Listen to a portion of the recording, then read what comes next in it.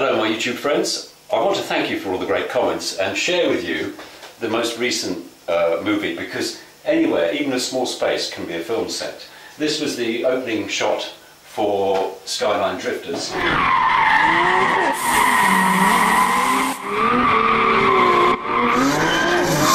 And I'll bring you in a bit closer, but this is my dining table and this is an ironing board. I have propped the track up so that we get some good guaranteed drifts on the corners, and as I'll show you closer, the buildings I'm using, they're called low relief, so try and get one in the light there, and that's what they look like on the back. They're just made of cardboard, but the main thing is, as you can see, they're very thin, so they make a perfect building to go on the low backdrop just around here. Now I'm going to use a GoPro to get in a little bit closer and show you what's going on. But one thing I will say is lighting. As much lighting as you can, that's really important.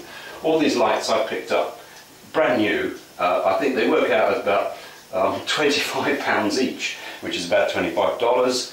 I found them on eBay, but you'll get them on Amazon. As you can see, this is a row of LED lights, and it's very effective. Very good, but definitely the more lighting, the better the results will be. And a great use of a soup tin.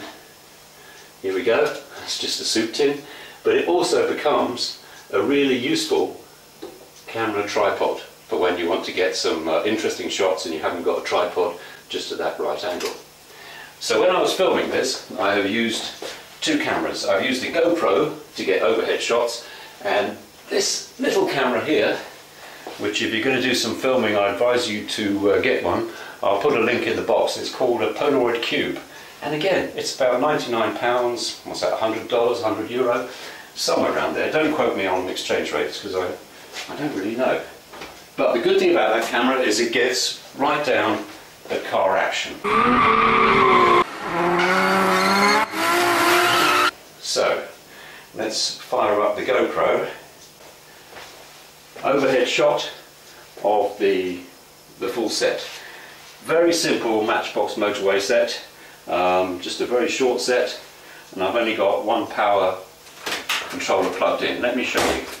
This is how it all works.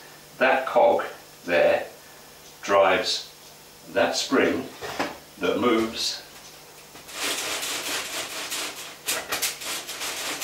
those cars. Now it's all so simple, isn't it? Now you see it. And on the back, here we go. What's this? Piece of ordinary cardboard I put up. Let's take you down at low level. This stuff here,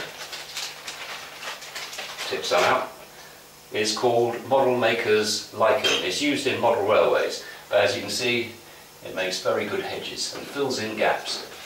This is the back of the board again. It's just a piece of cardboard I've used, and if I bring you over the set, you'll see how thin the buildings are. Put that around like that, and there's the soup tin. So if I did put that on there, you see, which I will do, and I will show you how I was doing the drifts. Oh, wrong way. Here we go. As you see, the cars drift really well. I can go back the other way.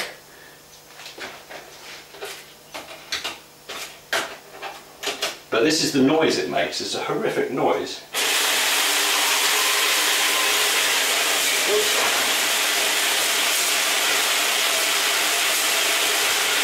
So they'll almost drift at any speed.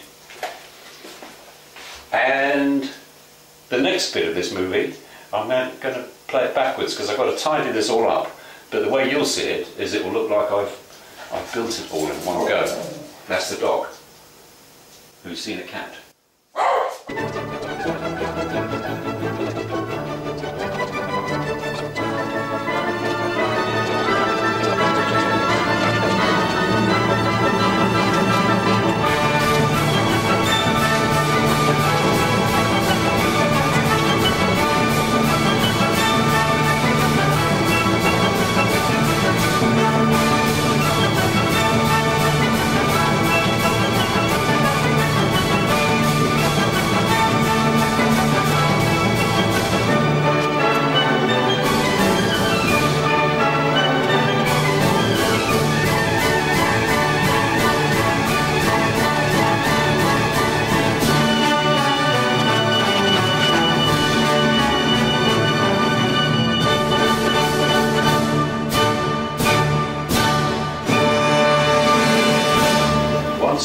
show you is how I make the cars drift.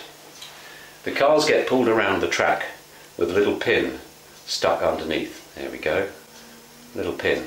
And if you only stick one at the front of the car, then what happens is it tends to drift. The Matchbox motorway tell you to stick 2 pins, one there and one there, but then the car won't move. Put a pin there and you get this fantastic slippy slidey action.